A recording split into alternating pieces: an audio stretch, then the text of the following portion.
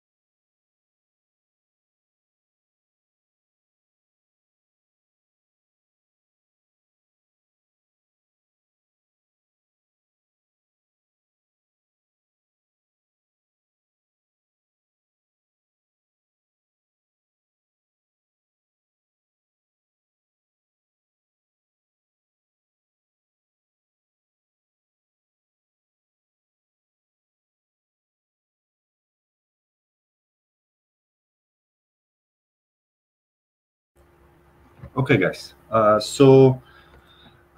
Request to speak? No.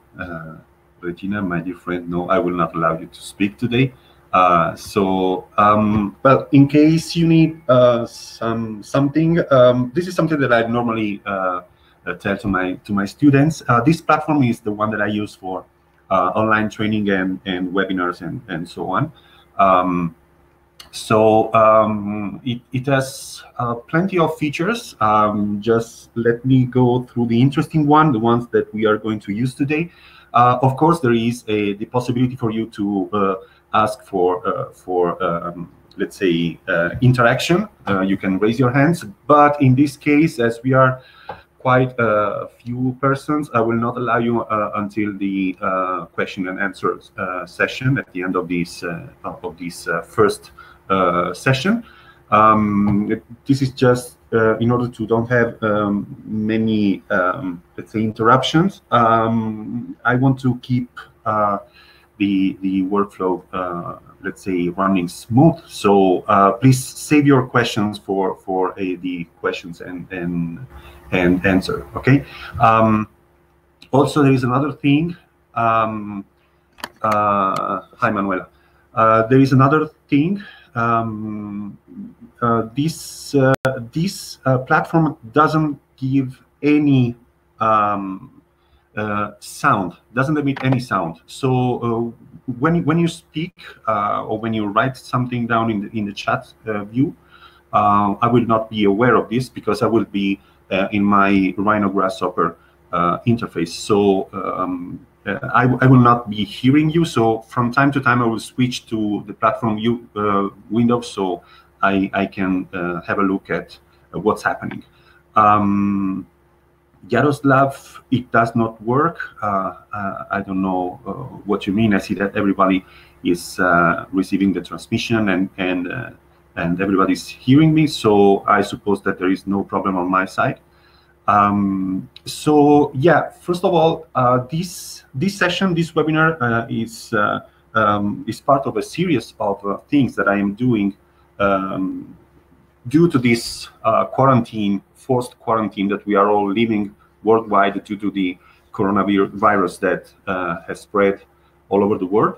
As you might know already, this is not a one-session webinar. This webinar consists into two sessions. This is the first one. It will last 2 hours, more or less, and the second session will take place next Saturday at the same time. So when you register to this webinar, you already signed in for the both sessions. So there is no need for you to sign up once again. So you're already registered for the 2 sessions. There are other things that I've been doing recently for this coronavirus situation. So I will just quickly share my my screen. Let me stop the slide presentation. I will share my screen with you, so you will see eventually my my desktop now. And yeah, basically there are a couple of things that are basically contained in this 5x1 Grasshopper COVID-19. This is a post that I wrote where I explained the intention behind my initiatives, and the first one was this special bundle with 5 Grasshopper courses for just 1, basically. As you can see, it doesn't include Kangaroo. It was left out because of a technical reason. I don't have any Kangaroo video course in English actually published on my website. So these are the only video courses available in English for now. But as you can imagine, I will have plenty of time to record new sessions and new video courses. So expect to have some updates quickly. Also, there is something that is not published here, and I want to share it with you right now. I have this Grasshopper script. I will share it with you in a few minutes. It basically creates the coronavirus model. I think it's interesting not because of the result of the shape of the virus. It's interesting because there is a whole approach with a bunch of plugins like Cocoon or Heteroptera, which, by the way, I think is one of the greatest plugins that you can have in Grasshopper. And also, this allows me to introduce the false start toggle, which is something very important when you work with, especially with Kangaroo, but also with Cocoon, for example. This is a very simple plugin, actually. I will share this link with you now in the in the chat window. So you can download it from my mega hard drive. Let me go into the chat, and I will share it here. So this link basically leads you to the download of the false start toggle. Irene, yes, the webinar is being recorded right now.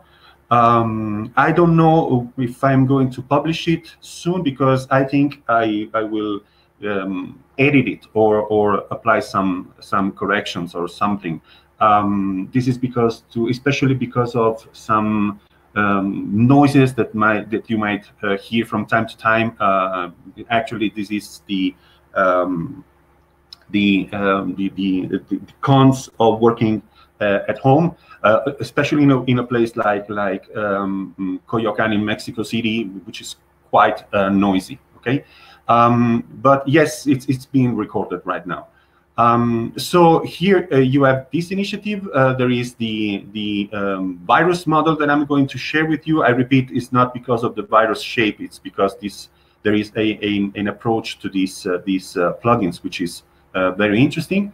So basically, just to give you an idea of what this thing is doing, I will just let's say visualize something. As you can see, I'm not showing the final result because it needs some calculation performed by Cocoon.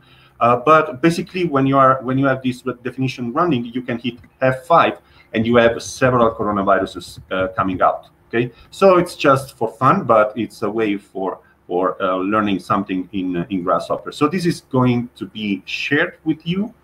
I'm going to share it right now in your session. You see that there is these files, and I'm going to add a new file. I will call it like coronavirus,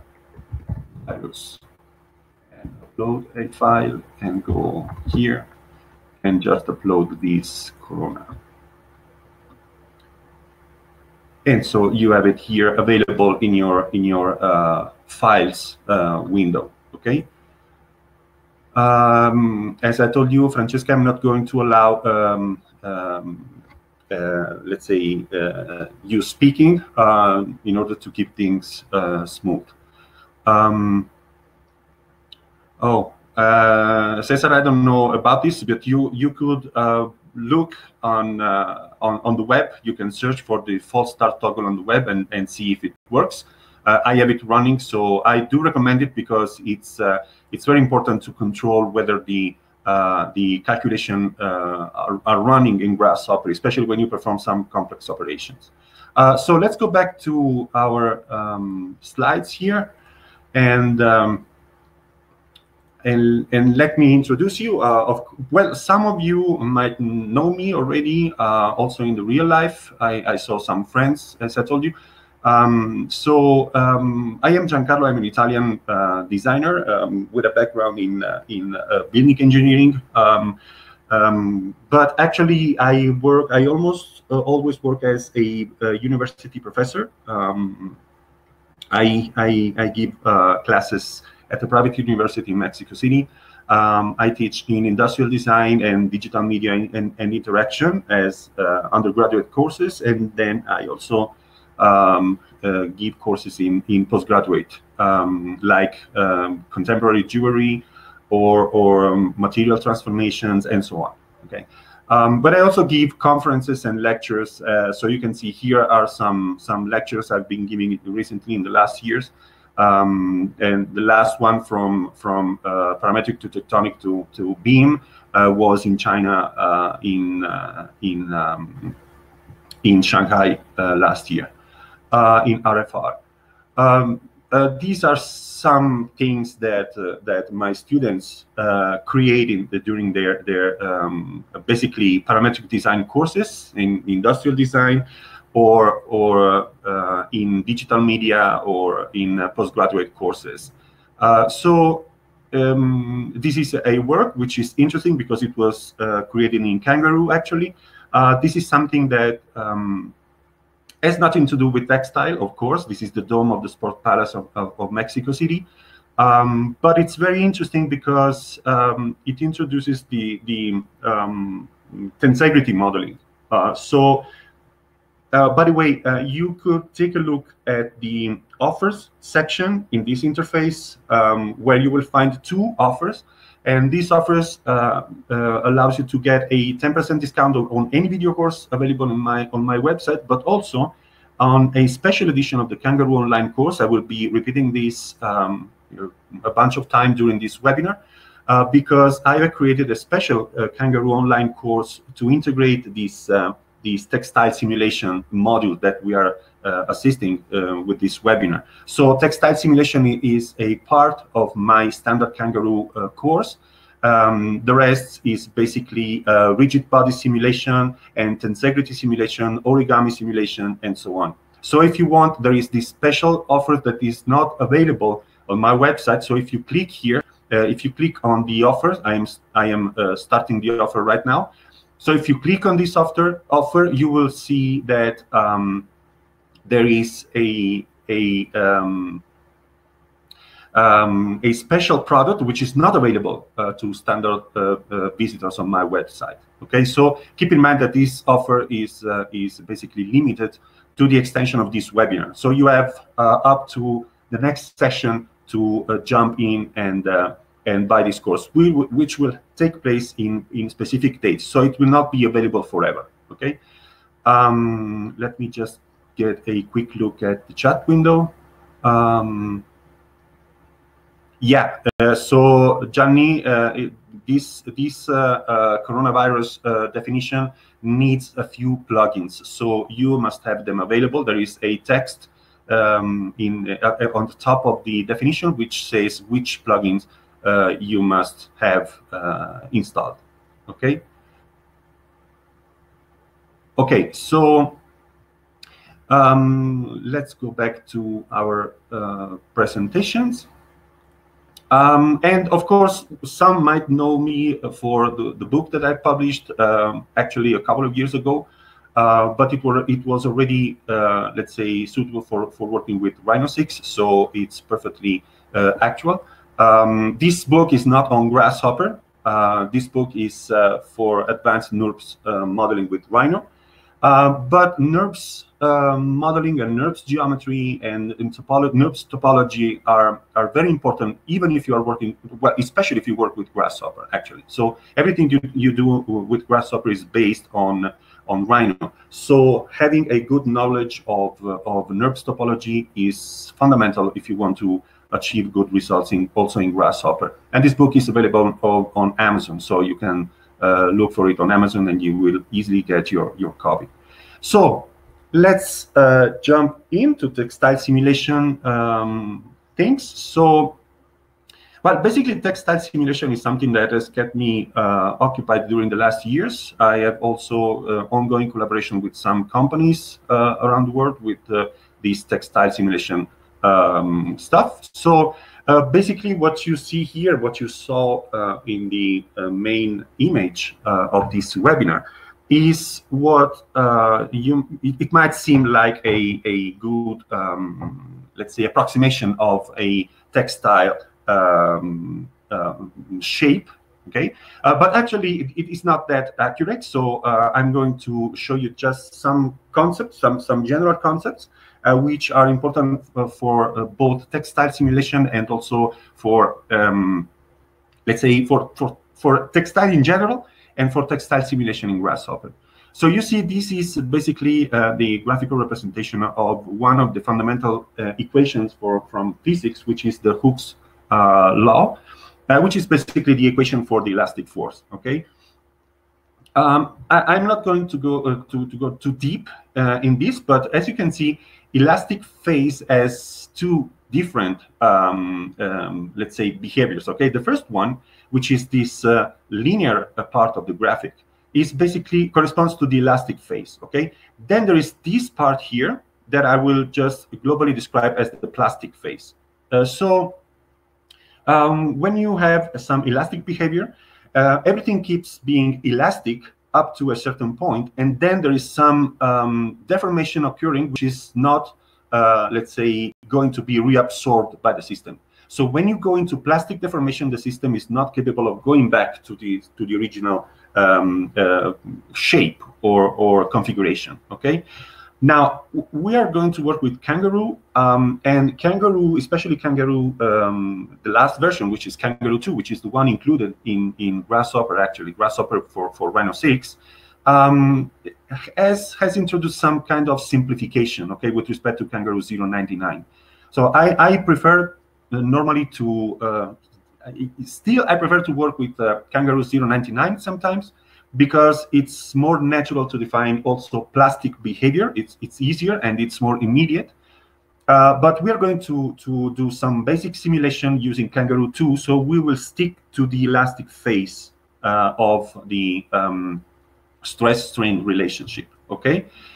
So just to make this clear, we will not be talking about plastic deformation, okay? And the other thing is this image that basically, what's interesting in this image is the first and the last picture, okay? So focus on these two things here. So when you have some kind of fabric or textile in your hand, you might notice that basically threads are knitted in a particular way, okay? So we are going to discuss just two types of knitting or threading, which are this one and this one, okay? Which are the simplest one, by the way. I will be showing you as the first thing in the Grasshopper file that I already opened, okay? And you will be able to create something like some objects like these. Well, the material that you see here is just rendering, okay? Of course, this is not the Grasshopper model. It would be crazy to do something like this in Grasshopper and Kangaroo, okay? As well as this one. This is some textile, but this aspect here is just rendering, of course. Okay, so no textures, no materials. We are not going to discuss these things. Also, even if there is a whole set of information that you should know at the time of applying materials to this kind of extremely deformed objects. Okay, but we will not be discussing this. So let's go to Grasshopper and see what happens. I'm going to stop the slide presentation right now. Oh, let me see if there is some question. John, I think we can see your mouse. Well, it's not relevant. There was just let's say a presentation going on. Okay, Michael, don't worry. I think the important thing is now I'm going to share my desktop once again, and we are going to jump into Rhino. And please let me know if you see my mouse right now. So I'm going to switch to the chat once again. I don't know if you could see the mouse in Rhino. Can you give me a feedback? Yes, okay, perfect, thank you.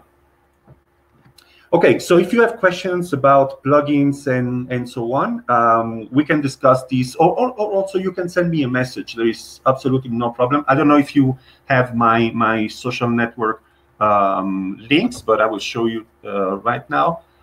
Basically, you can find me here on Facebook, especially. So I'm Janka DM almost in all my social networks. So also in Instagram and Twitter. So you can find me like Janka DM.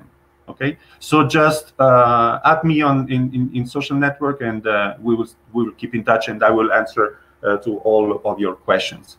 I prefer to keep the questions and the Q&A session for questions which are relevant from the textile simulation point of view. Okay. So yeah, you can see that I put the same image here. This is the site that if you want to read the paper from these guys here, it's from 2017, but the physical model is basically the same. Okay.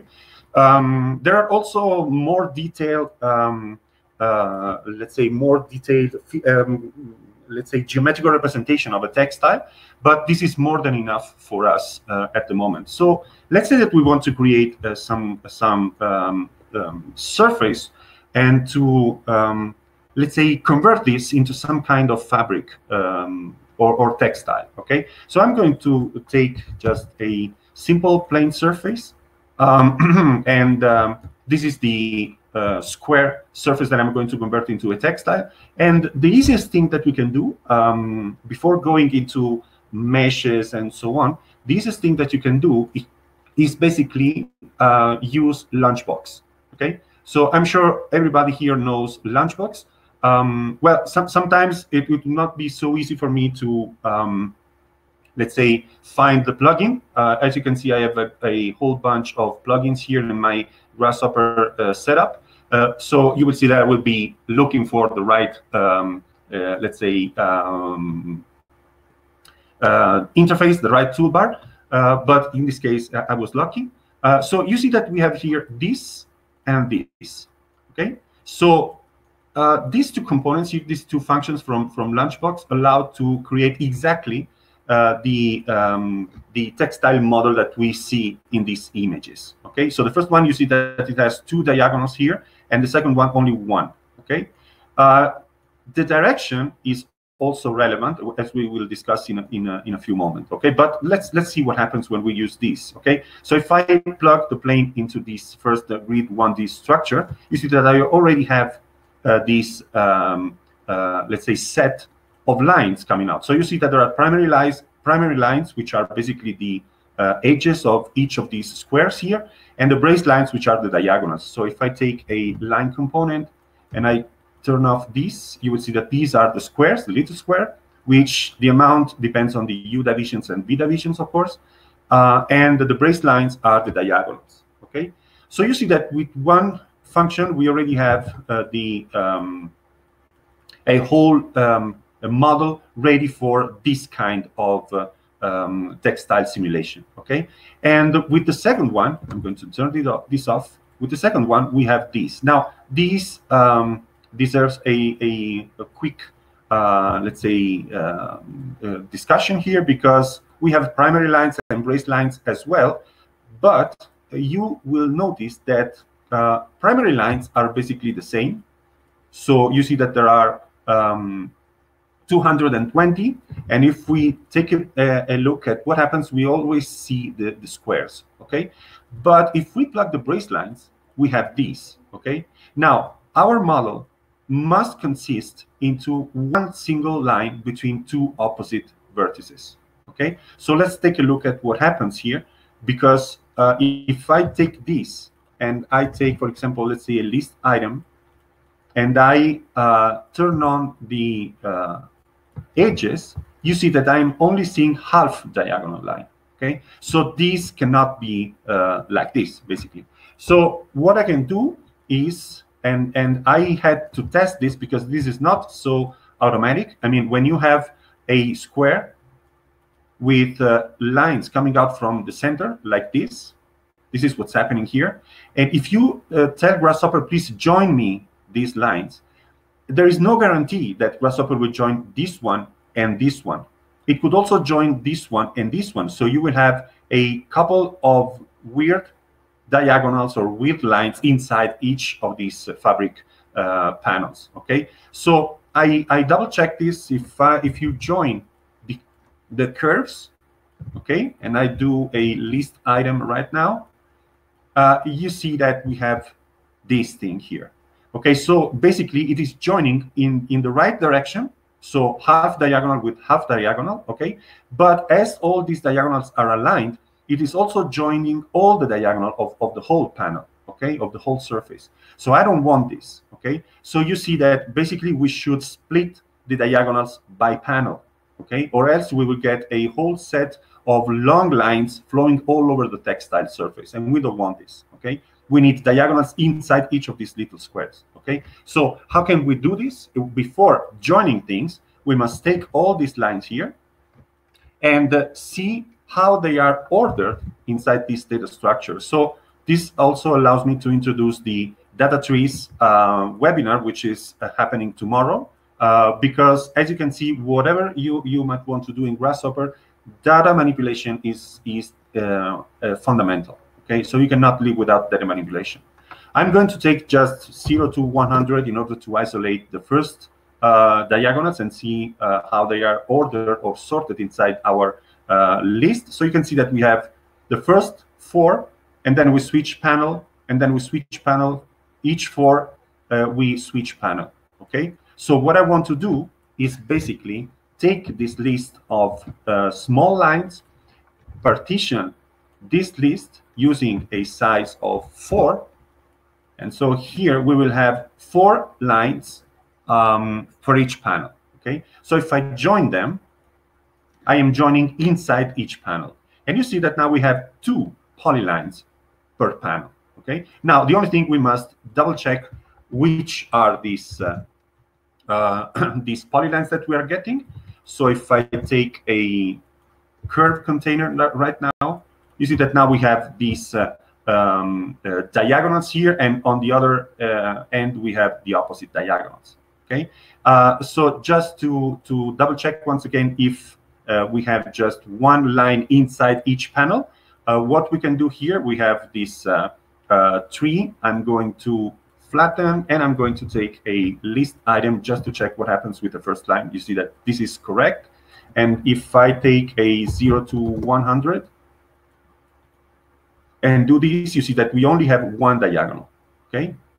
So here we finally have the right lines that we are looking for. Okay. So we have these, and we also have these lines.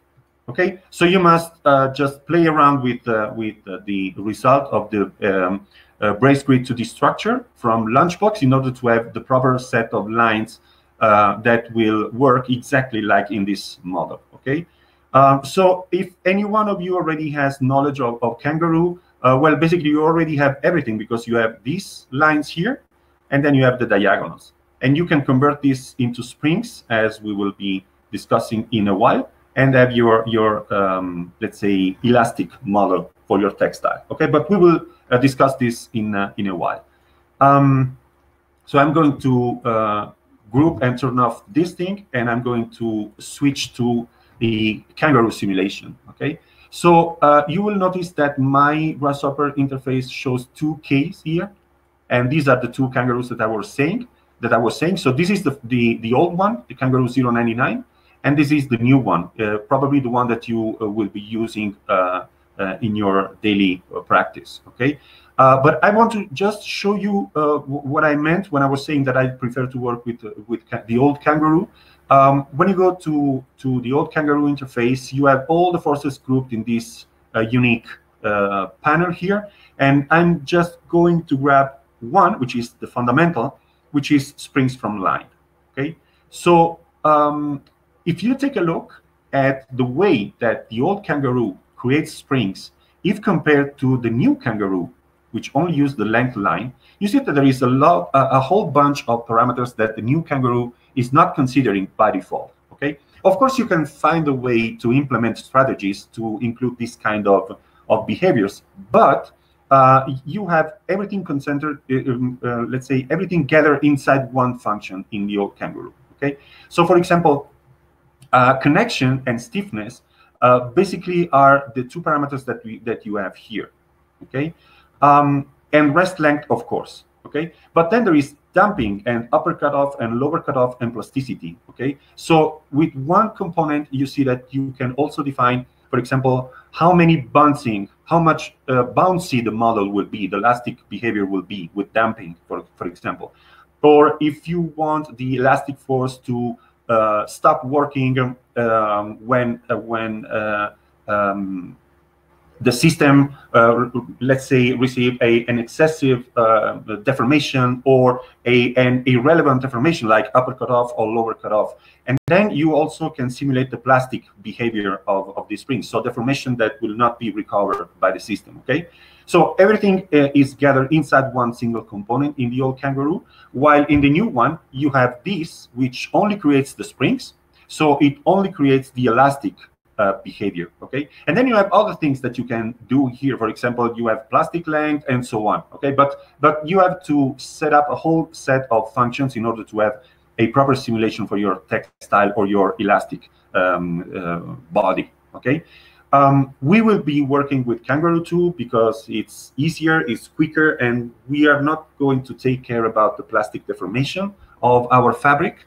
Okay, but just keep in mind that if you want to go deeper in this subject, you must also take a look at the old Kangaroo and take a look at the plastic behavior of your model. Okay, so just keep in mind that Kangaroo by itself is a simulator for elastoplastic system. Okay, so it's important to have also the plastic component taken into account. So let's go back to our simulation here. I'm going to create a simulation in order to introduce the textile behavior, which is something that I already published, by the way, on my YouTube channel. It's basically a tutorial, but if I'm not wrong, it's in Spanish. Okay, so people here that don't know Spanish, they can take advantage of this. It would be a quick tour of all the characteristics that you must take into account when simulating a fabric or a textile. Okay, so for example, I'm going to take the usual plane surface. And as we are going to deal with Kangaroo, Kangaroo works with meshes. So what I'm going to do, I'm not going to use the lunchbox technique or method right now in order to have our textile up and running. Eventually, I will use it just for a particular considerations, but I'm going to use the simplified model, which is, by the way, the image that you saw on the webinar announcement. Okay, so for the moment, I'm not going to take into account the diagonals. I'm just going to take into account the squares. Okay, so the edges of the mesh definitions. So first of all, I'm going to take this plane and convert it into a mesh. So like here, I do recommend that you turn off the preview of the previous component if you don't want to get these rendering issues. Okay, so here I have the mesh surface. Oh, by the way, if you don't see the mesh edges, the internal mesh edges, you just Control M in Grasshopper and you have these edges appearing. Okay, and how many subdivisions we will give to this mesh plane? Well, it depends on how much detail you want during the simulation. And also, it depends on the computing power that you have in your machine. Okay, so normally I never exceed the 20 by 20 amount of UNB division. So I will take here a slider between, let's say, 1 to 20. Okay, and I will eventually copy it if we want an asymmetrical behavior for our fabric. And so you see that we can let's say create a 20 by 20, so 400 polygons resolution for this mesh object. Okay, which is already quite good for observing the deformations occurring in this model. Okay, so this would be the basic mesh surface. I'm going to take a mesh component and set wire display to hidden. So I will be using this for all the further implementation of the textile model, and I'm going to leave this visible. So, for example, what we want to do, we want to convert this into a textile or a fabric model. So, first of all, elastic force, always, okay? And in this case, we are going to apply a mesh goal, and we are going to convert this into an elastic net using the edge lengths, like this. And it's important to notice that while length line, which works on single springs, the edge length works on the whole mesh. So each edge will be converted into a spring. Okay, and the difference between the length line and edge length is that while length line works with length, edge lengths work with length factor. Okay, so if I want this textile to be stretchy, okay, then eventually I would use a length factor between 0 and 1. Okay, and if I want this textile to be capable of extending, okay, and then I will use a length factor up to, normally I set this value up to 2, So each spring, each edge can grow longer, twice its actual size. Okay. So for the moment, I will set this slider to 1. So what I'm saying is that this textile doesn't want to contract and doesn't want to expand. Okay, in this moment. And strength is set by default to 1. So just a quick notice. I will not go into this aspect today, but many people believe that physical simulation with Kangaroo is not realistic, but it's not like that. You can give strength the specific value for any material that you want to consider in your simulation. The only problem that you have in that case is that the simulation becomes very, very slow. Okay, so each deformation occurring in the system in real time is not in real time. It can take several seconds to calculate each step of the deformation. Okay, so the simulation itself might be during like hours. Okay, so it's not that it's not possible, it's just that it is not convenient to do it. Okay, normally.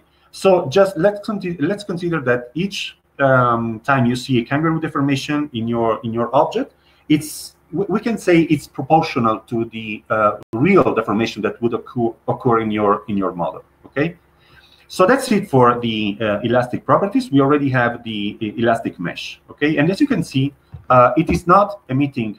This component is not emitting one single goal. So as I was saying, it is converting each edge of our mesh into a spring. Okay, so that's the job of this edge length.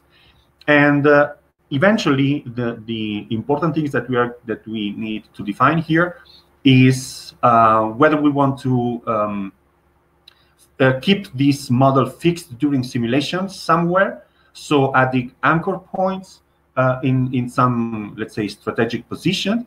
And if we want this object to interact, for example, with gravity or some vertical load, dragging this object downward or upward eventually, who knows, okay? So what I'm going to do right now, I'm just going to anchor this object at these 4 corners. And in this case, you see that in the mesh group, you have this component here, which is mesh corners. And it gives you exactly the 4 vertices of this mesh. I invite you to understand how these components work, because it is not like just the 4 corners of this square mesh. It works according to an angle. So if you have complex meshes, it is nice to see how the angle affects the creation of the anchor points. Okay. So in this case, I have the 4 corners, which are more than enough for me, and I'm going to apply goal point like anchor, which will keep this 4 point fixed during the simulation. Okay, so what I expect to see is some deformation occurring, but these 4 vertices will stay in place. Okay, and also I will use my mesh container in order to avoid like weird wires running through the definition. Okay. The other thing that I'm going to apply to this mesh is, well, let's say a vertical load for now. We could apply vertical load using the goals point load, but as we are dealing with a whole mesh, in goals mesh, you will find a vertex loads. Okay, so actually, if you want to apply a load to this mesh, you should isolate all the vertices of this mesh and then apply a load to each point that you have obtained. Okay, so this is a component that do this automatically. Okay, so it extracts the vertices and apply a vertical load to all the vertices. The only limitation is that if you don't want a vertical load, you cannot use the vertex loads. Okay, so I will copy paste this and apply these vertical loads to our initial mesh.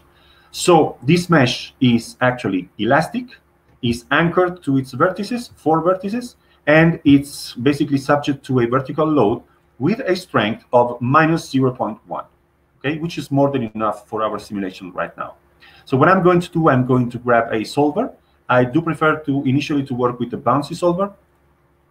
And I'm going to, first of all, prepare the bouncy solver, which means I don't plug the goals to the bouncy solver initially. I prefer to use a toggle. Well, actually, this is the thing. When you use a Boolean toggle and you set the simulation to pause, for example, and then you run the simulation and make your considerations and whatever, okay? And then you just close Grasshopper file, and you forget to switch the Boolean toggle to false once again, okay?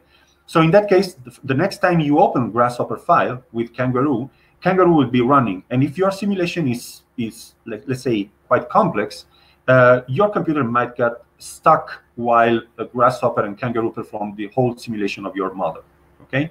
And if you have a very complex simulation and you try to stop the simulation somehow, Grasshopper and Rhino become the famous Windows word, unstable, okay? So it means that if you click once again, I will crash. This is the meaning, the technical meaning of being unstable, okay?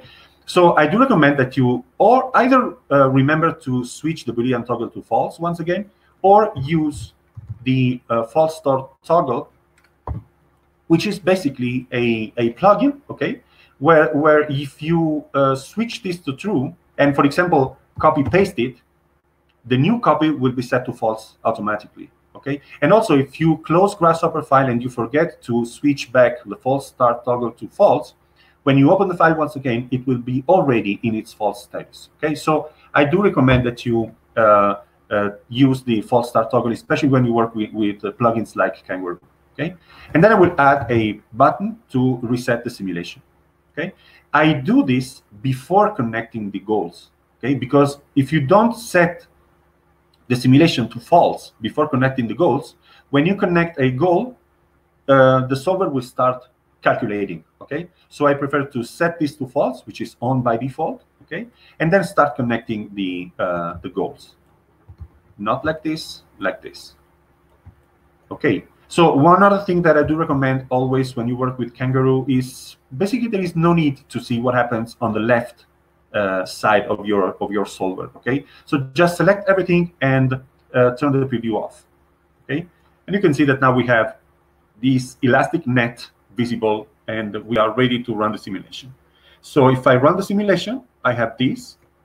So the elastic net is falling down because of the, let's say, vertical load applied all over the mesh. So as you can see, it's -0.1, but it's very powerful because well, actually, it's -0.1 applied to each of the vertices of your mesh. So you must, let's say, think that this -0.1 is multiplying by the amount of vertices that you have here. Okay, so that's why the effect is so relevant. And also, there is an elastic strength of 1, which is quite weak. And also, these springs are already in their rest length phase, which means basically that eventually their elastic action tends to bring them back to the original length they had, okay? But if we add some pretension to our mesh, for example, if I say that the length factor is less than 1, then these springs will tend to contract, okay? Contract badly in order to reach the 0 length, which is unreal, okay? But this is applying some pretension to our textile, okay? Normally, this is something you don't want to do, okay? When you work with a textile, like, I don't know, cotton or whatever, you must leave this to 1, okay? Because by itself, a piece of fabric like cotton doesn't want to expand or contract naturally, okay? It's just like in its rest length configuration, okay? So when you work with textile, normally the length factor is set, you leave it to 1, okay? Eventually, you must adjust the strength, okay? So 1 is not the strength of cotton. So if you want, well, I had it published in my old website, but I'm going to publish in the new website today after the webinar. But I will share with you a Grasshopper script with the way of applying a real strength to these elastic functions in Kangaroo in order to have the realistic, let's say, behavior of a real textile in Kangaroo. But remember that we will be talking about values which will range between 10,000 and hundreds of thousands, okay? So in that case, the simulation becomes very slow. And we can do it like here without referring to a particular material. But if I set this let's say, strength to 100,000, and I plot like this, you see that the deformation is already running, but it becomes very smooth. Especially the small deformation, they are very smooth. They are very slow. Okay, so you see that it becomes like, let's say, it's not convenient to work with these values like in strength. Okay, so I repeat, you will have the definition uploaded on my website later on today. So this is basically a very simple approximation of a textile. Okay, there are some things that we are not taking into account, which are very important. So first of all, let's try to let's say add some let's say complexity to this model. So let's not refer only to the let's say square panels of our mesh. Okay, so let's introduce diagonals. And in order to introduce diagrams, I'm going to stop the simulation and also turn off the preview of the bouncy solver. So I'm going to create a different model, okay? Starting from this mesh that I already have, I'm going to create the diagonals. Well, actually, as we already saw, we can take advantage of the lunchbox functions that we already discussed here. So let's say we want to create an asymmetrical structure for our model. So I'm going to use the 1D structure. Okay, so copy paste it and turn it on, and then apply it to our initial surface. Okay, so this will give us this kind of representation. And of course, if we want the set of springs to correspond to our mesh, we must also apply the same amount of division to our model. Okay, so we will have 20 by 20 panels, okay, each one with its primary lines and brace lines. Now, we are going to use these lines as springs, and not only, as we saw, not only the springs coming from the edges of each panel like this. We also need to consider the diagonals in this case. So there is a few considerations that we must let's say do right now. We have 8, 4, 0 primary lines, which, remember, they are the edges of each panel. Okay, so 8, 4, 0, and here we have 8, 4, 0. Okay, so this is important because if you don't work with 1D structure, for example, and you work with a standard paneling technique like isotrim, for example, which is another way of paneling a surface, then you will have, as a result, you will have a panel here, and then you will have another panel here. Just imagine that these two lines are coincident, of course, and then you will have other panels and other panels and so on. Okay, but if you get to this point using, like, for example, isotrim, okay, and you obtain this, the isotrim will give you one panel, like 2 and 3 and 4. Then you must extract its edges, and then you have 4 edges for this, 4 edges for this, and 4 edges for this, and 4 edges for this. So it means that here you will have 1 and 2 overlapping edges, and here you have 2 overlapping edges, and here as well, and here as well. The only edges that appear only once are the surrounding edges for our surface. So in that case, you should get rid of duplicate lines. Okay, but in this case, we are seeing that the amount of lines, 840, corresponds exactly to the amount of lines of this automatic edge length. So this means that the braced grid 1D structure is wisely emitting only one of the 2 edges that are, for example, here. Okay, so this is very important, because if you don't do this, if you don't take into account this particular situation, you might have double the effect of a spring corresponding to the inner edges and one single application of the spring tension along the edge of your textile model. Okay, so in this case, we can see that everything is working just fine. And on the other hand, we have these, which should be 400, and yes, it is 400 diagonals, 1 per each panel. Okay, so let's apply some elastic behavior to these lines, actually, not to the mesh. Okay, so I'm just going to let's say use one single line container. Okay, you can see, by the way, sometimes it's important to understand how these values are sorted inside this container here. You see that I still see line, line, line, line, line. So it means that even if I'm blending two lists together, I'm not getting a data tree. Okay, but anyway, this is in this moment it's not that relevant because Kangaroo 2 works seamlessly with data trees or lists. Okay, so there is no problem if you get a data tree here. So I get one single set of lines, and I'm going to convert these lines into springs. I'm not going to use the edge lengths right now because I have both edges and diagonals, and diagonals are not part of the edges set of a mesh. Okay, so I am forced to use the length line. Length line is the more accurate way of simulating a textile or a fabric in Kangaroo. Okay, so just keep in mind that even if there is this automatic way of converting a mesh into an elastic net, don't do that unless you want a simplified model of the textile or you want a symmetrical behavior of your textile. But it's very difficult to program the textile if you use an automatic component like edge lengths. Okay, so I prefer to work with length line in this case, and I'm going to convert these lines, each of these lines, into springs.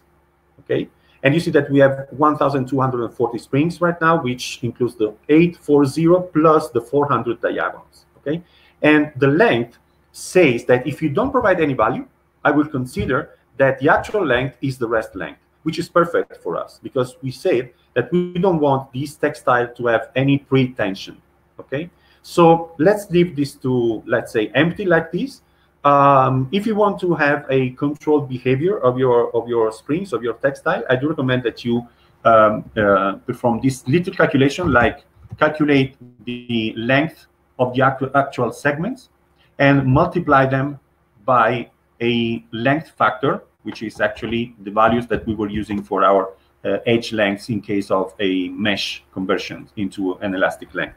So basically what we are doing here are introducing the rest length, the length factor, basically, by multiplying the actual length by a multiplication factor. So if I set this to 0, I am saying I want these lines to contract down to 0 length. And if I set this to 2, I want the lines during the simulation to reach double the extension of the actual configuration. Okay, so this is in case you want to have some control over pretensioning of your textile. Okay, so here are the springs, and I'm not going to use this mesh now for creating the elastic behavior because I already did it here. I'm going to use it only for the rest of the simulation, the rest of the aspects of our simulation. So I will still need anchor points, and I will still need gravity. Okay, so these two here depend on the mesh and are just perfect. Okay, so let's switch back to our previous configuration. And what I'm going to do right now, I'm going to create a switch in my definition. Well, I call it a switch. You can call it whatever you want. And also my student call it switch because they don't have any other reference.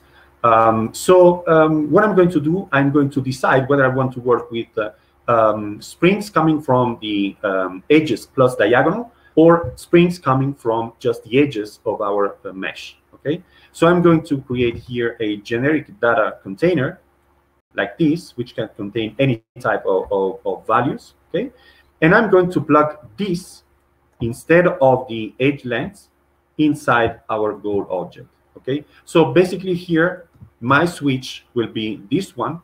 So if I want to work with the edge lengths, I will just plug this here. And if I want to work with the edge length, I will plug, with the length line, I will plug this one here. And I will substitute this behavior with just one wire. So I don't have to disconnect anything and reconnect a different wire. Okay, so let's stick to our complex set of edges. And I'm still using the 4 vertices as anchor point, and I'm still using the vertex loads that I already programmed. Okay, and I'm going to turn off the preview of everything that's on the left and turn on the preview of Kangaroo. Okay, so let's reset. Very important when you work with Kangaroo, always reset before running the simulation. Okay, this is something that must be automatic. Don't think, oh, did I do something? Did I change the geometric system so I need to reset or not? Well, just reset. It's the click of a button. Okay, so don't waste time thinking about this and run the simulation. Okay, so the difference between this simulation and the previous one is that the textile is asymmetric. Okay, so you can see that it has some orientation. The deformation is oriented somehow, and somehow means especially in the direction of our diagonals. Okay, so having these diagonals affect the deformation of the deformability of our system. Okay, so that's why it's very important to refer to, let's say, physical model or geometrical model in this case for representing a fabric or a textile structure. Okay, so in this case, for example, as we introduce something asymmetric in our model, you see that the deformation is no longer symmetric, and it's very interesting because we also have, let's say, the possibility to make some kind of programming for our textile. So, for example, let's say I stop the simulation and reset it. Okay. So what I'm going to do right now is this. I'm going to make this a little more complex. Well, complex is too much. Complicated. Okay. So I'm introducing some complication. Okay, which is not necessarily complexity.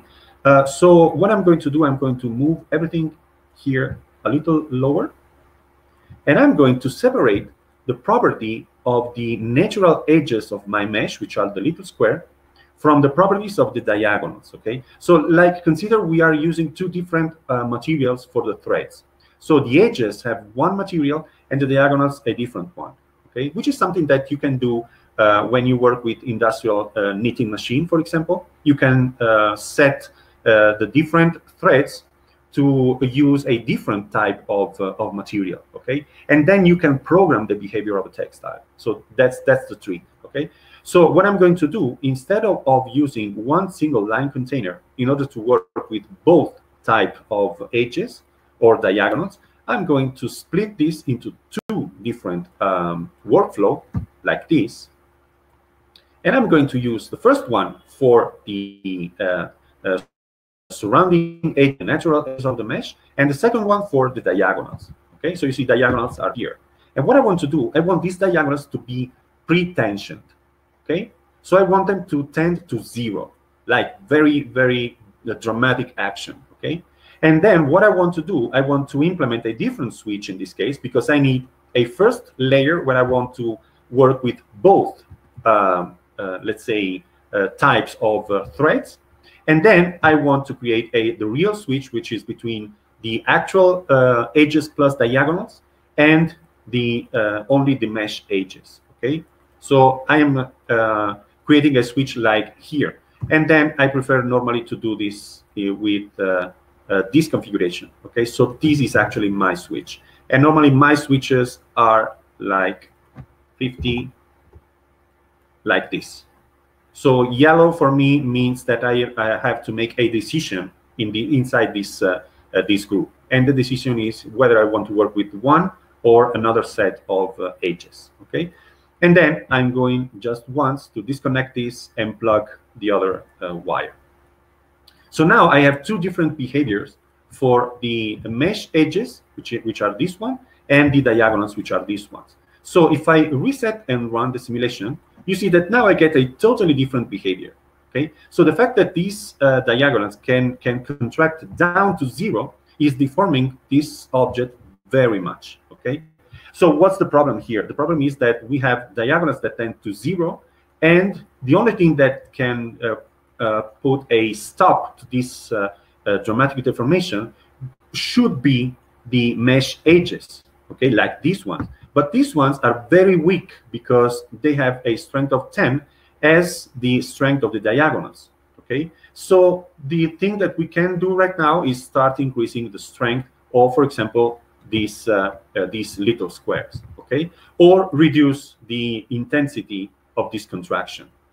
Okay, so you can see that you can program this textile. I'm not going to, I repeat, I'm not going to use strengths for now. Just keep in mind that when this textile, this fabric, has some offers some resistance in the diagonal direction, then you have this kind of tension, especially where the diagonal act in a relevant way, which is basically along the main diagonal of our initial surface. Okay, so as you can see, we are creating some kind of ripples on the textile.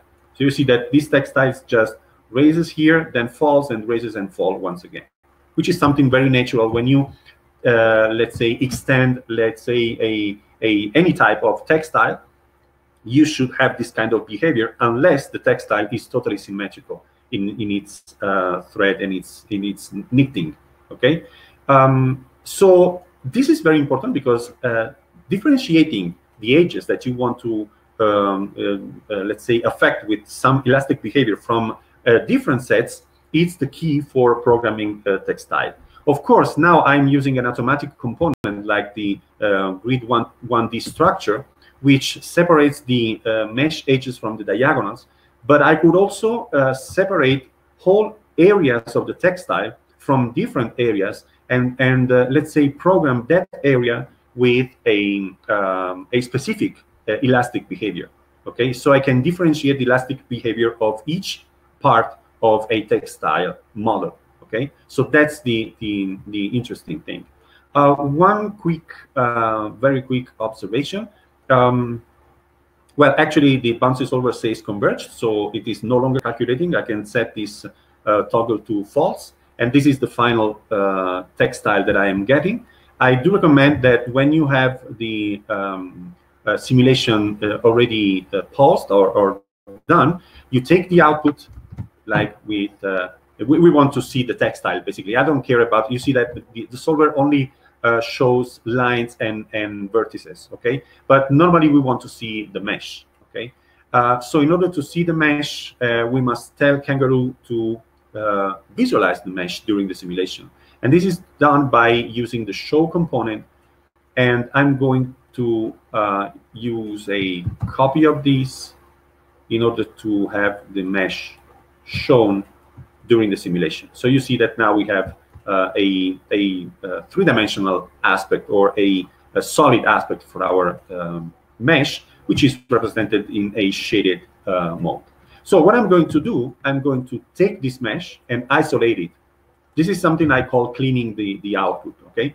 And cleaning the output is important because if you don't clean the output, some function could run into problems or just don't emit any result. For example, what I want to do is create a smoother aspect for this mesh, okay? Which is important when you display a textile deformation. So here we have the mesh, but the problem is that Kangaroo normally outputs a whole set of things. Especially it contains several null values, okay? So we want to get rid basically of these null values.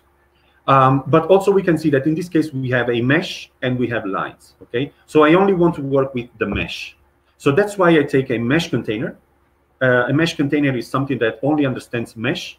So if you tell this mesh container line, it will convert also the lines into null objects. So for example, let me recover this panel here. You see that we have lines up to 1685 index. If I take the mesh component and just copy paste this panel and take a look at the values contained, you see that all these values here at the bottom of the panel have been converted into null object as well. Okay, so the reason why I use this mesh container is to get rid of all the geometric values that we don't need. So I prefer to convert anything into nulls and then clean the tree. Well, actually, this is not a tree. This is a list, but a list can be seen as a tree with one single branch. Okay, so here, as a result, we only have our mesh, okay, the final mesh. So this is the clean value that we can use, for example, to, let's say, smoothen using, let's say, a Kaplan crack subdivision.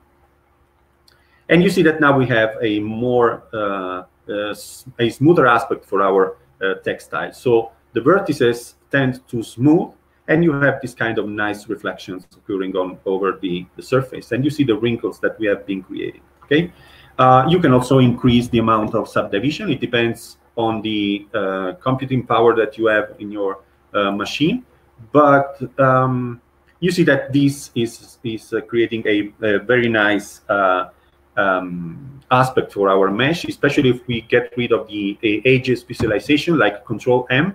You have this kind of behavior here, of nice behavior. You could also use another smoothing algorithm like the loop. Let me do this. But you see that in this case, as the loop is a triangular subdivision algorithm, then you will have, let's say, a specific direction for the polygons in your mesh. So you see how the smoothing is completely different between the two. Okay, so I do recommend eventually that you use in this smoothing phase, you use the Catmull-Clark, because you have a symmetrical subdivision of your polygons. Okay, and eventually you see that the smoothing is also affecting the edges, the corners. Sorry, so you might want to switch to corner fixed, like here, say corner fixed, so you have exactly the corners preserved during this smoothing occurring. Okay. Now the thing is that we are increasing the resolution right now of the mesh. Okay. I prefer to do this after Kangaroo simulation and not increasing the amount of subdivisions for our initial mesh, because if you have, for example, in this case, we are working with a mesh with 25,600 polygons. Okay, so imagine if you tell Kangaroo, please calculate the deformation of a system with actually 26,000 polygons, then in that case, Kangaroo, well, it can become very, very hard for Kangaroo to calculate each step of the simulation. Okay, so I do recommend that you keep the simulation, let's say, light, so it can run smooth, and then you perform some kind of smoothing operation. Okay, especially when you want a smooth representation of your textiles. Okay, and you don't want this let's say faceted representation. Okay, so this is already let's say producing some kind of interesting result. Of course, we can bake and see the high resolution aspect of our mesh. There is a little bit of orientation because well, actually, when I say orientation, I refer to this change in the brightness of the surface, which depends on the fact that we have deformed a quad mesh with some triangular structure, because remember that we are using also the diagonals. Okay, and then now we are switching back to a quad representation of the mesh. So that's why you get this kind of let's say brightness variation, especially visible along the diagonal. But this is something that eventually you could work with other smoothing algorithms. This one that I'm using is from Weaverbird, but there are also many other plugins, like, for example, the Mesh Plus and so on, that you might want to give it a try and see how they work, and if you get a smoother result. Okay, but this is just aesthetic. Okay, the important thing is this one. Okay, the clean mesh that we are getting, which is basically this one. So here we have the two results, our low resolution version and the high resolution version, but they represent the same deformation. Okay, so yeah, we can reset the simulation right now, and then let me quickly switch back to the webinar. Let me see if you have some Sonia. So I will not give you let's say so I just joined Mr. Big part of the webinar. Yeah, Sonia, it will be recorded. Yeah, okay, if this was the question. Okay, the false start toggle, it's a plugin. So it's yeah, okay, I see you're pretty well by yourself. you're answering your own questions. Alexander, I told you, well, let's see what happens. I am accepting. Alexander, you should get a message where you could start your broadcasting right now. I don't know if it's working. But anyway, I do prefer to keep the questions for the Q&A session, which, by the way, will happen in half an hour. So if it's nothing urgent or relevant or has to deal with plugins or connection, I see that everything is working just fine. So just save your questions for the. Can you explain once how the length factor plays an important role in this simulation? Well, actually, I told you that length factor means adding some pretension. Okay, so you're saying that during the simulation or in the start, in the moment the simulation starts, the material is already subject to some elastic tension. Okay, now this is something that you don't use in textile simulation. Okay, that's why I told that this value here normally should be set to 1. Okay, because when you have let's say a cotton fabric and you leave the cotton, let's say, by itself lying on a couch or whatever, okay, then you see the cotton is not moving. Okay, it stands still because by itself it doesn't want to contract or expand. Okay, so this is the meaning of the length factor. Now, I was just differentiating the behavior of the diagonal in order to have some kind of control or program deformation. But I told as well that this is something that you might want to do with the strength, like using different materials or different type of threads. Okay, but as I don't want to work with strengths, I'm just pre-tensioning the diagonals in this case. But I do recommend that you don't do this with textile simulation. Okay, just leave everything to rest length to 1 with textile simulation. Okay, well, rest length less than 1 is something that you use, for example, in architectural design.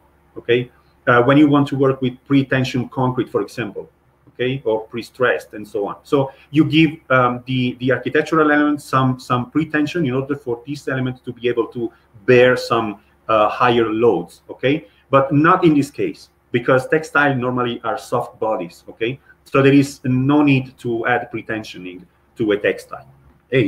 Sorry.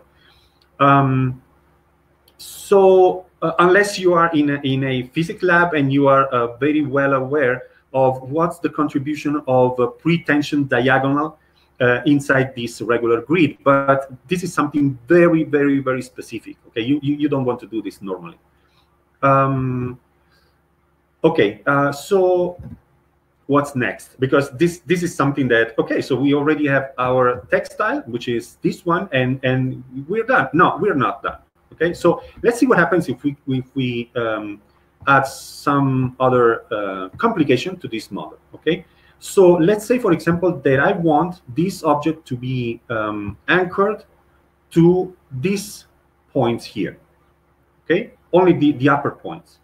So I have my mesh here. I'm going to turn off the clean output preview. I have this mesh here, and I want to isolate all these vertices because I want to use them as anchor points. Okay, so as there is the mesh corners, which basically detects the vertices of the corners, actually not the vertices, the corners of a mesh, whatever it means, and you must play with angle if you want to understand what it means. There is also another component which is called naked vertices. Okay, so naked vertices in this case it's very useful. Of course, there is also the mesh, the construct mesh component that gives you access to the whole set of vertices of your mesh. Okay, but I prefer to work with naked vertices in this case because naked vertices is dividing the clothed points from the naked points. So the naked points are the points that lie along the edges, the naked edges of the mesh. And as I want to isolate these vertices here, I don't want to deal with clothed points which are in the inner part of the mesh. Okay, so I use the naked points as a starting value. Okay, I also use a wireless mesh container in order to don't have, let's say, disturbing cables running through the definition. So here are the naked vertices. I want to isolate only these ones here. And then what I'm going to do, I'm going to deconstruct these points. Okay. and I'm going to consider only those points which have the highest y component. Okay, so I'm going to use, well, actually I'm going to use a plugin, okay, because it's quite fast, or else you should find the highest values between these ones. I'm going to use a min-max. The min-max comes from Heteroptera once again. Heteroptera has a whole bunch of interesting components. I'm going to write down here a quick note so you know Heteroptera, so you know where this component comes from. But Rhino 6 actually tells you, when you try opening a file which uses plugins, asks you to install dynamically the plugins that it's missing. So there is no need for this, but in any case, you have it like here. So Y component, I plug this into number, and I get maximum like 10. So I already have the value, okay? So if you don't have this, you should, just so that you know, you should construct the main, like, you should take the bounds component, so you know what's the range of your value, which would be -10 to 10, and then you could deconstruct the domain, and then you finally have the end value here, okay? So in this case, I only use the min-max component, so I have the maximum already. And then I'm going to evaluate whether the Y component is equal to the maximum here. Now, I do recommend, in this case, for example, this is something like real-life tricks. Of course, you have equality, okay? But when you work with simple meshes like this, there is no problem if you use equality. Well, actually, yes, there is the same problem, but eventually we are working with integer numbers, okay? So it's very easy that if I do this and I do this, I should get some true answers. Let's double check. Yes, you see we have truths here, okay? But when you work with decimal numbers or some irregular shapes, this equality is very likely that it doesn't give you any positive result, okay? So I recommend that you use a similarity instead. So you compare, in this case, the Y component with the maximum value, because it uses a threshold. And this threshold is set in percentage. So you see that it ranges from 0% to 100%. So you can be as precise as you want, okay? So this is calculating, it's actually stating if these two values are equal with a tolerance of 0.1%, okay? So it's a very fine tolerance, okay? But I can use a slider between 0.01 up to 100, plug it here, and set it to 0.1, which was the default value, okay? So let's see what happens here when I try to get rid of the falses that I get. So if I call pattern, I want to call what? Well, the naked vertices, okay? So I want to call the naked vertices using the similarity pattern that I get from here. And you see that I get only the points that lie on this edge, which are the ones that I am looking for, okay? And also, if I increase the tolerance, if I say look for similar coordinates, Y coordinates, but with more tolerance, you see that eventually it starts to find also naked points which are far from the edge, okay? If I say 100, well, it gets to half the size of our mesh, okay? So I do recommend that you work with similarity in this case. So these are the points that I want to use as anchor points. We already have them. So I'm going to move everything like here a little more to the right. And I'm going to use these as the anchor points. But I don't want to use them as standard anchor points. Because during the simulation, what I want to do, I want this textile to, let's say, raise along this edge. So I want this edge to move up during the simulation, okay? So what I'm going to do, I'm going to take the points that I have just found, and I'm going to move them up to a certain height. Like let's say this surface has a length of 20 actually, because it's -10 to 10. So I'm going to move this more or less up to 20. Okay, so I'm going to use this slider here. Sorry, with a z, unit z vector. Okay, so like this. And I can decide how high I want this edge to reach during the simulation.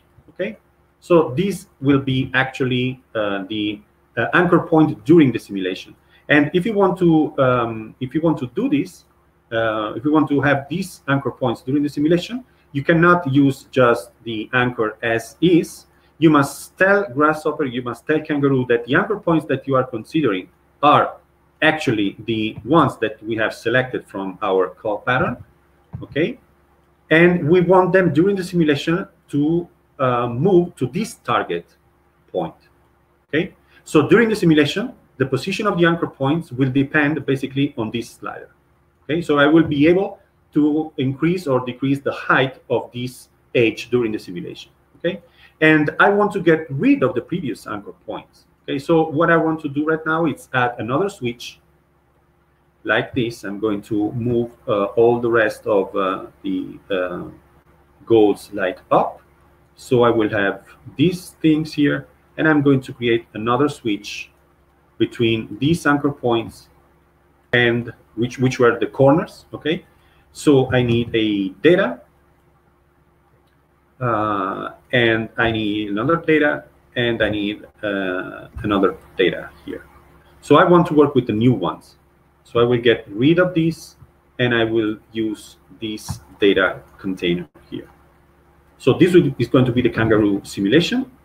And here we have another switch like color and 50, which is yellow, and then alpha to 255. Okay, so everything is preview off, and we have these two options here, one for the elastic property and one for the anchor point. Okay, so actually I will be using the edge-like anchor point.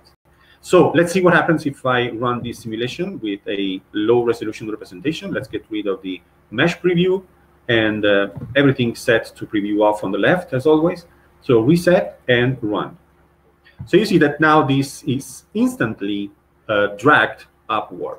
Okay, so it starts to hang because of the action of gravity. So vertex loads is still acting. Okay, and you see that now we have this kind of textile hanging from one edge, and we can, during the simulation in real time, we can use the anchor target point like this in order to decrease or increase the height of this edge.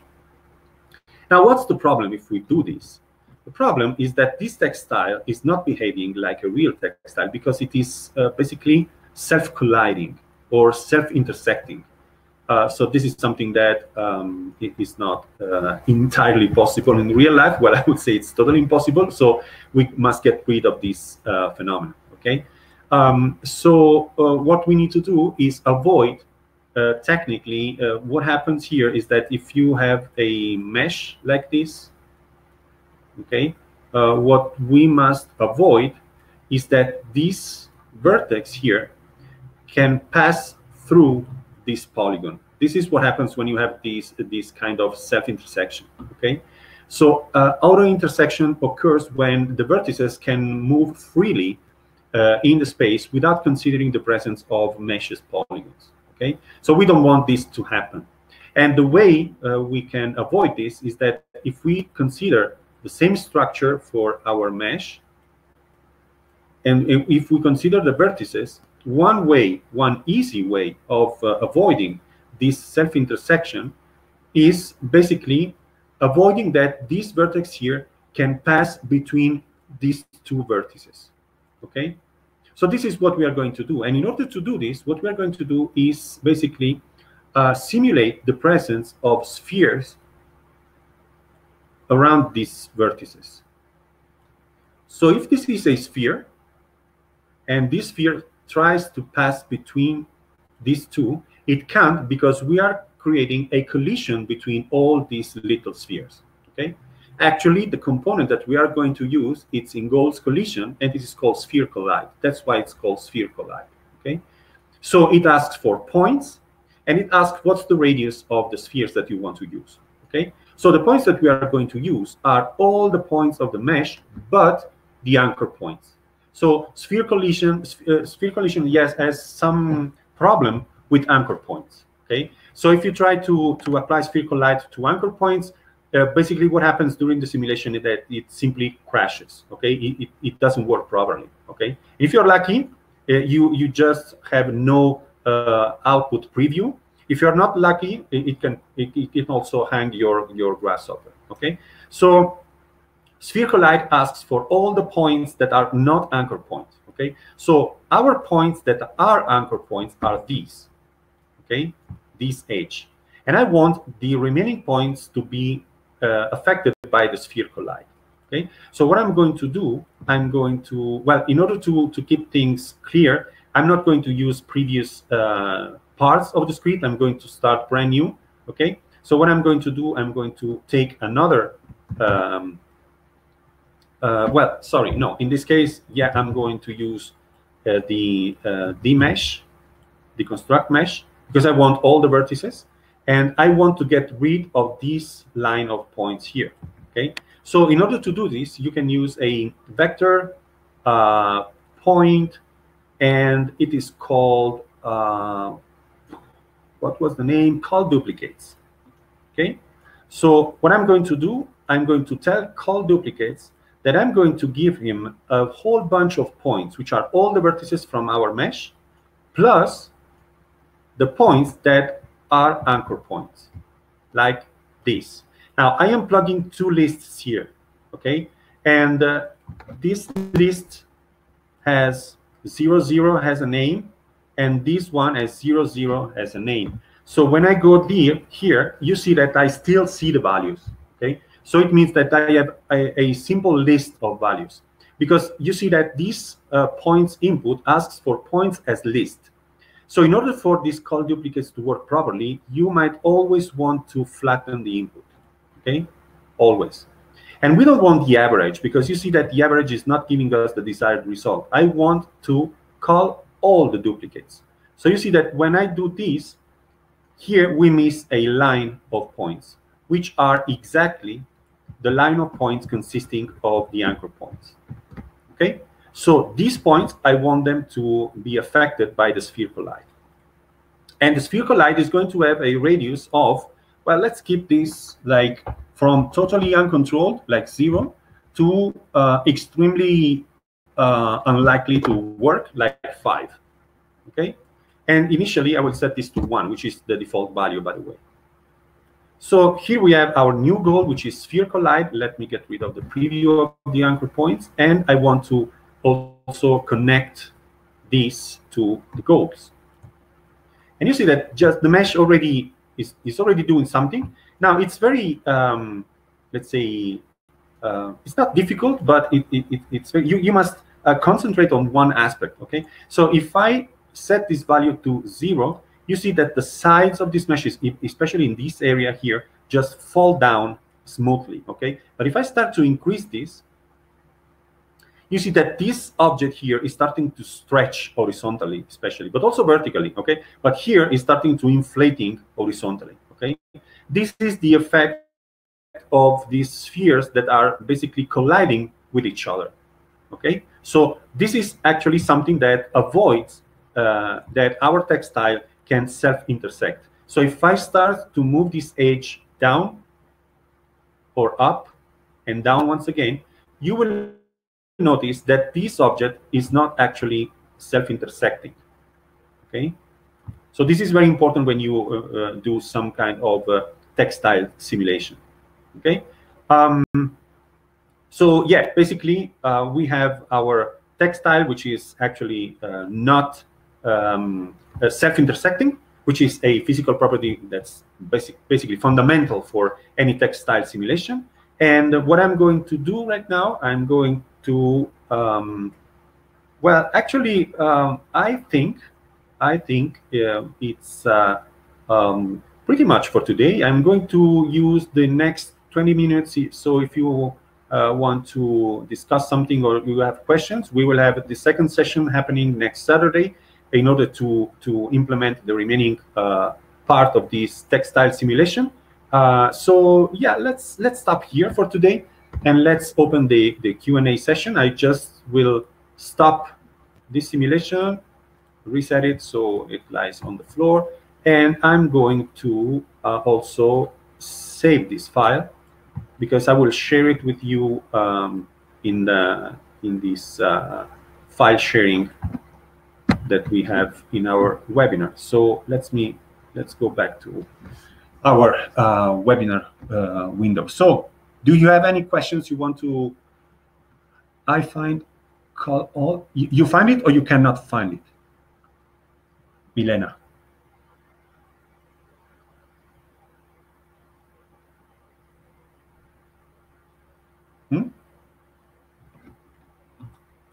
Well, the call all is basically this thing. It's not called call all, it's call duplicates, and you have to switch to call all option because else it says average, okay, by default. And you want to eliminate all the duplicated points in this case. So that's why right click and call all.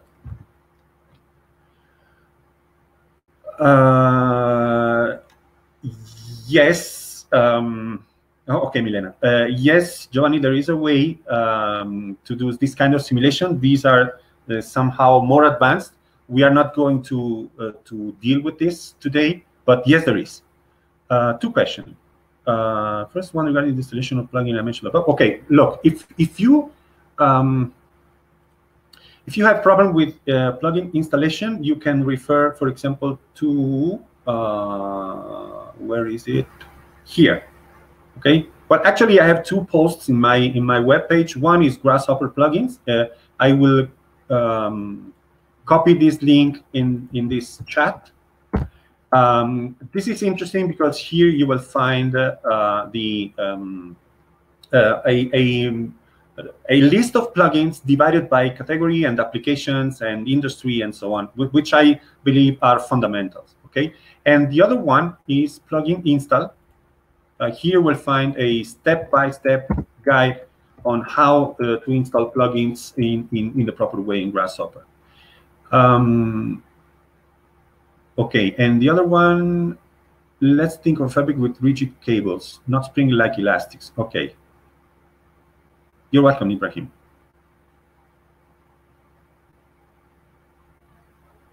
So what with this fabric, such as in fashion design, drapery comes with the orientation of course, yeah. Ok, Luis Eduardo, permítame un segundo, ¿sí?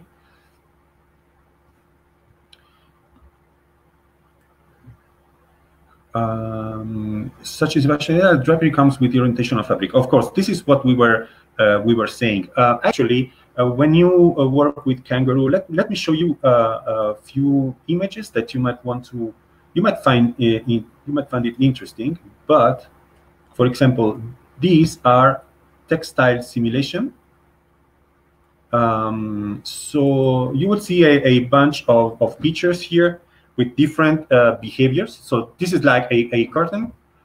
These are textiles. These are programmed textiles. Okay, so you can see that you can program anything like differentiated behavior, elastic behavior, like stitching. You can program almost everything, as you can see here.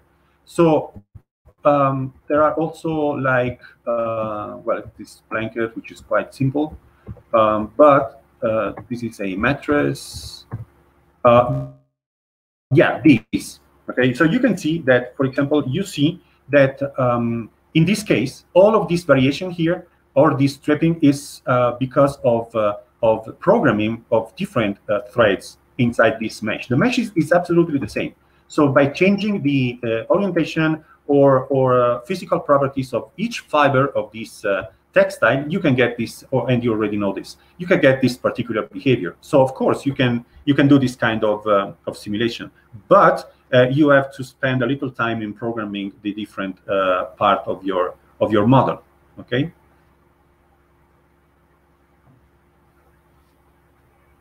Yeah, thank you very much for the feedback. How to apply the simulation architecture design accurately? Oh yeah, architecture design, it's something that has nothing to do with this textile simulation, unless you want to create some kind of soft bodies like I don't know, pillows or mattresses or curtains or, I don't know, towels and so on. But in terms of architectural design, if you want, I do recommend that you take advantage of the offer that's here for the Kangaroo online course, because here we will discuss basically, well, actually all the applications that are relevant for architectural design, which are rigid bodies, tensegrity, origami, and so on. Okay, so I do recommend that you take advantage of this offer. Okay, which is limited. Forms come up from movement between nodes. Yeah, of course. In the end, you work on the springs, but what you are affecting is the whole mesh, including the vertices, so the nodes, of course. Like on trusses and white spaces and design in general. Yeah, basically, for example, Manuel, just so that you have a manual, so that you have an idea. But this, I'm going to show you this thing here. So like 2018, IASS, MIT, Boston, and you have this model here, which is the work that I've done for the dome of the Sport Palace. Let's see if I have some pictures here or if I have them in the com section. Let me double check. Yeah, here they are. For example, you see this image here. This is actually the structure of the dome of the Sport Palace in Mexico City, where everything was simulated with Kangaroo, because the architect Felix Candela, he left a little note in one of his original project documents, saying that the same dome could be, let's say, built with a tensegrity structure. Okay, so I simulated the tensegrity structure for this dome with Kangaroo and calculated it with Caramba 3D. Well, actually, it was my colleague Edwin Gonzalez which performed the calculation with Kangaroo. We split the work between the two of us. But yes, you can apply Kangaroo to the simulation of wide system, like eventually the whole dome of the Sport Palace, like this. Exactly, Leonardo, exactly what we were doing here. Does 3D printing on fabric use such deformation techniques to obtain? You can do this also with the 3D printing on fabric, because actually, if you think about it, the part of the fabric where you 3D print, basically we'll have some let's say restrictions for extending or contracting. So basically, where the parts that are 3D printed cannot contract or extend. So you are saying basically that in that part, rest length is set to 1, and the strength of the material is virtually infinite. Okay, so there is no deformation. Did you try to export to sub-D new tool for manual? Not yet, not yet. I am working with Rhino 7, not for the sub-D. Personally, I don't like this old sub-D thing. I didn't like either the T-splines when there was T-spline. When I need polygonal modeling, I prefer to work with Blender. Okay, so I don't work with meshes in Rhino normally. Not even with sub-D and Rhino 7. I'm using Rhino 7 for the interoperability with Revit architecture. Can you simulate twill weave, plane weave, so on? What are you talking about, Milena? Sounds interesting. Can you give me an example or point me to an image or something? In the meanwhile, I move on. There is a neighbor that talked about interaction between soft bodies, which is about flex. Flexhopper is this. Well, I don't know if there is any webinar. It's quite complex. This kind of calculation, soft body to soft body collision, is quite complex because you have a deforming body colliding with a deforming body, so everything happens in real time. The best tool that I know that can perform this kind of calculation is actually Houdini. Okay, so if you want to further investigate these kind of things, you might take a look at Houdini Textile Simulation that can run simulation in real time with soft body to soft body collision up to hundreds of soft bodies. So it's quite effective. Okay, And Flexhopper is, it was, I don't know if they're still developing Flexhopper. I have it installed actually in my Grasshopper interface. I don't know if you could see it, but I think Kangaroo is actually a step ahead of Flexhopper. But I think Flexhopper is very promising because it works with CUDA drivers, and it works with your graphic cards, so it's quite effective when it comes to the simulation. So I myself have been trying to work with Flexhopper, but when I need very specific things, I still need Kangaroo. When it's regular results, the type start, so we can push the connect button. Yeah, of course, everything is recorded. So yes, of course, I will. I don't know what start are you talking about? Push the reconnect button. I don't know. I think the reconnect button is actually always available, as far as I know. But I will take a look at it later. Thank you, Leonardo, for suggesting my YouTube channel. Which real-life units does Kangaroo manage itself? Well, nothing by itself. But I will share on my webpage later on today this definition, Grasshopper definition, to use real material strengths in Kangaroo. Okay, but I told you this is something that makes the definition very slow, so use it wisely. Okay, you're welcome. Could you post the address of your homepage to see all your content? Yeah, sure. Okay, my website, it's very simple. It's junkadm.com. And if you go here on junkadm.com, you will have here on top all the links to my pages. So you will have Facebook, Twitter, LinkedIn, and Behance, and Instagram, YouTube, and also WhatsApp if you want to shoot me a message. Okay, so everything is here. Okay, so instead of sharing a bunch of links, just refer to my webpage. Okay, so this is, okay, let me double check. Yeah, okay, so we are talking about very specific physical models, okay? You can do this. You can do this, Milena. Actually, the examples that I just showed, yeah, these ones here. Well, not these ones because they are simply plain representation of meshes, but more like these.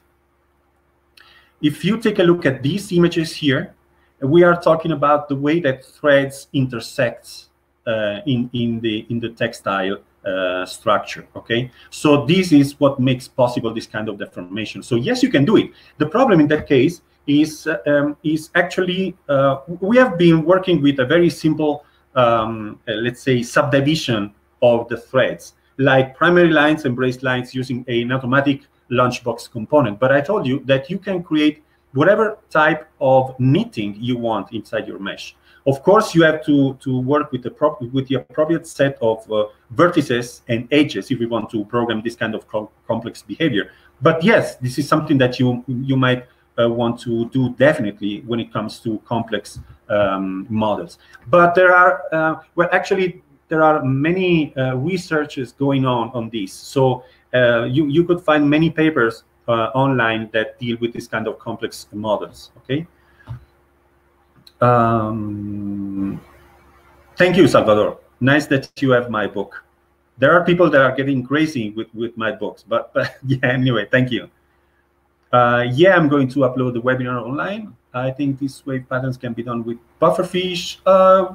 Yeah, of course, but you know, pufferfish is it's very interesting, but it's like let's refer to two types of modeling, like static modeling and dynamic modeling. So what we are doing with Kangaroo is programming the deformation instead of creating the deformed object. So there are several ways that you can 3D model a deformed object like this, but we are talking about dynamic deformations. Okay, so programming the behavior before it gets deformed. Okay. Okay, you're welcome, Milena. Any other questions? José Ignacio, a ver si te puedo dar la palabra.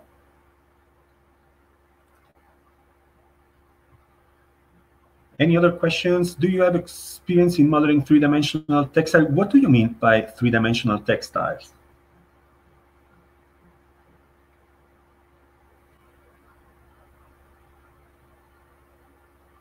Thank you, Sophie.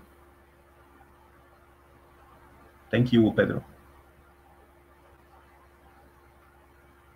Andrea, what do you mean by three-dimensional textiles? Literally to make nets of 2 levels with inner supports? Yes, there is. Yes, there is. 2 levels, you mean two layers, right? Like two textiles, two layers of textiles with some interconnection going on between the two.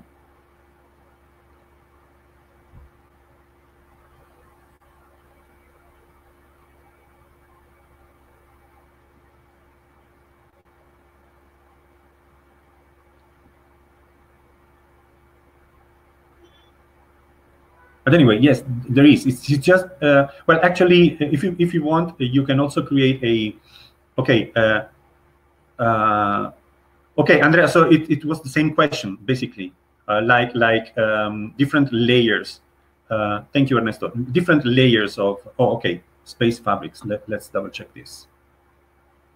Oh, okay, like this. Yeah, you can do this. You can do this. And also, like always, you can program everything of this. The important thing is that you create the proper geometrical structure. Okay, once you have the structure, then you can give any type of physical behavior to all the threads, both the threads for the upper layer, the lower layer, and the interconnections here.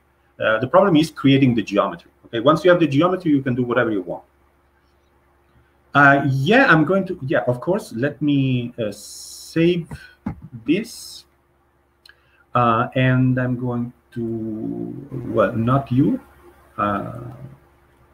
Sorry. I'm going to share it like here. Add a new file. And it is going to be